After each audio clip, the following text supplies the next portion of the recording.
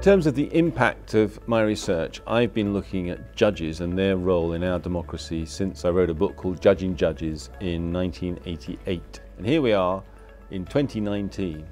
This summer saw a most amazing day when we changed Prime Ministers, but we also had the announcement of 3 new justices of our Supreme Court and a new president on the same day.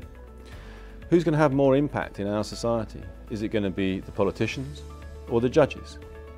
Now, what's been happening earlier in 2019 is that a retired judge, Jonathan Sumption, gave the prestigious BBC Reith Lectures, in which he said judges have got too involved in what are essentially political matters, and we judges should back off.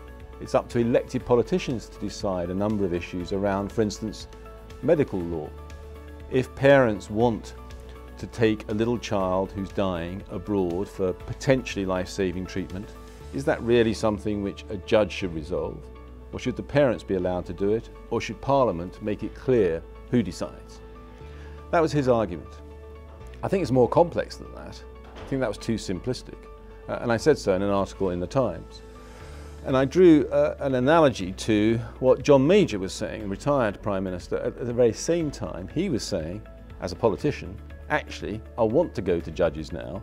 I want to challenge if the future Prime Minister, he said, now our Prime Minister Boris Johnson, if he tries to take us out of the European Union without a deal by proroguing Parliament, I will go to court and ask the judges to stop it. And so we seem to have a paradox of democracy. Judges are saying, whoa, I think law is getting too important. It's up to politicians to resolve the big issues.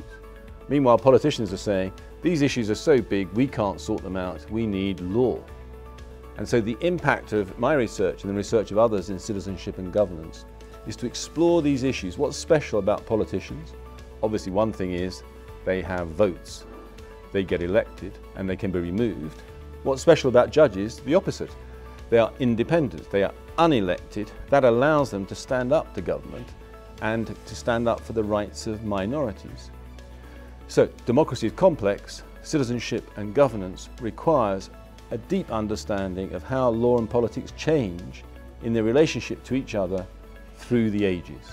That's research with impact.